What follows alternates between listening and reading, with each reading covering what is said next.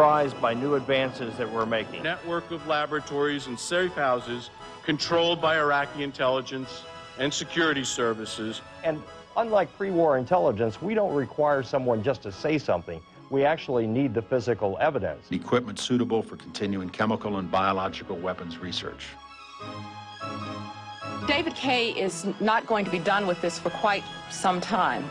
David Kaye wants more time. And he says it could take another 6 to 9 months to make a definitive finding. Administration is asking Congress for hundreds of millions more. $600 million to fund the continuing search. We have not yet found shiny, pointy things that I would call a weapon. Before we can draw firm conclusions, we need to let the Iraq Survey Group complete its work.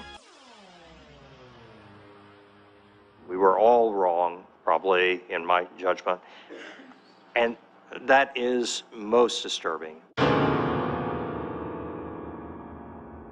It's inevitable that there will be an outside commission appointed on an issue of this gravity. We'll have public hearings, and we will get to the bottom of this, and we will let the chips fall where they may. In democracy, you have an obligation.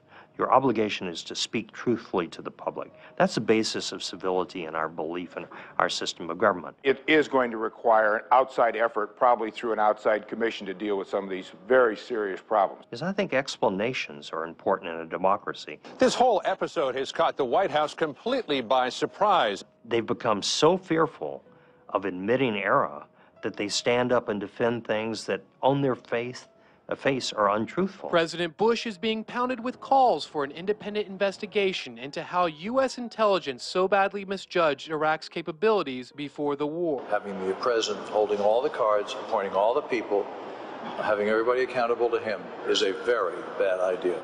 If you say you're going to war because he has weapons of mass destruction, and you don't find those weapons, it is not persuasive to jump to a second argument. Well, that didn't work, but here I've got a second explanation. I was asked if I would care to try to operationalize some of the comments I'd made about what was going wrong in Iraq.